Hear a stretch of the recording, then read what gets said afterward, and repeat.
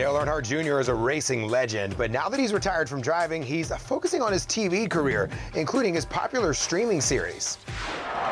What a finish at Daytona. Dale Jr. on top of the car. He's considered one of the best NASCAR racers of all time. The next generation of NASCAR superstar. And now here's the big man himself, Dale Sr., giving the hug to his son. What a great moment. As the son of another NASCAR Hall of Famer, Dale Jr. creating his own legacy in the sport. His success on the track, I knew I was never going to meet those marks.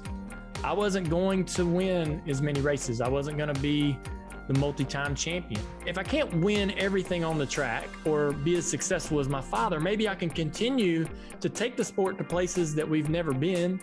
And so that's something I've always strived to do. Gnomes are magic. It looks nothing like me. Now his media career taking him to the announcer's booth, hilarious commercials, and even abandoned speedways. I'm about to embark on a journey to see and feel the soul of my sport. I don't know how I ended up getting into all these different projects that push me in front of a lot of people. You know, it's very scary. It's nerve-wracking to take a sort of a pet project of yours like Lost Speedways and put it out there. On the second season of Lost Speedways, Dale's showing the human stories behind the asphalt and checkered flags. Going around and finding these old abandoned speedways is a passion of mine. We put season 1 out there and people really loved it. And that's such a great feeling, getting some great feedback on a project that you really have that much passion for. It's kind of reached beyond our NASCAR demographic, and that's a good thing. Lost Speedways is streaming now on Peacock.